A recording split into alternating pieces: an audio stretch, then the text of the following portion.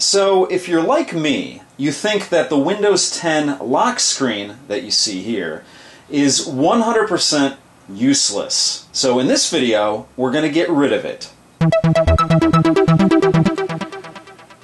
Now, as I mentioned in my previous video, the lock screen does have its place, but it, in my opinion, doesn't have its place on a desktop environment like I'm working on here.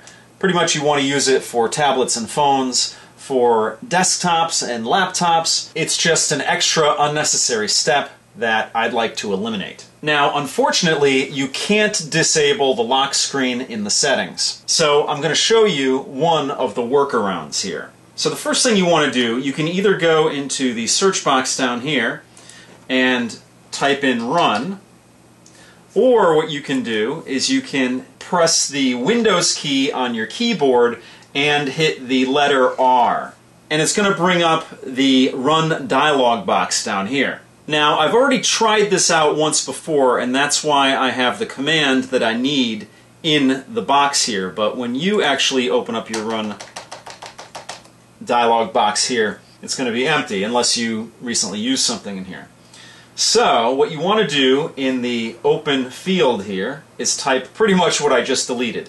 It's gpedit.msc, and then hit OK or hit Enter.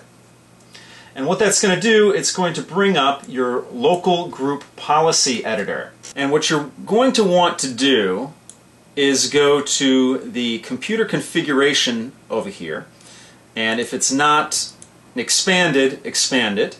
Then you want to go to administrative templates. You can either click on it or expand it here. You'll get a representation of what's in that folder on either side of the window here. Then you want to go to Control Panel and Personalization. And you'll notice over here, actually let me make this larger.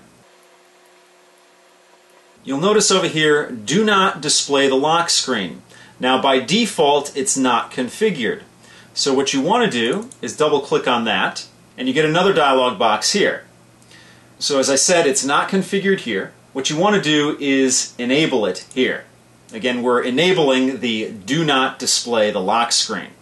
Then you're going to hit apply and OK, and as you'll notice, it's changed over here. So the do not display the lock screen is now enabled, and that should get rid of your lock screen. Yes, that's it. It's that simple.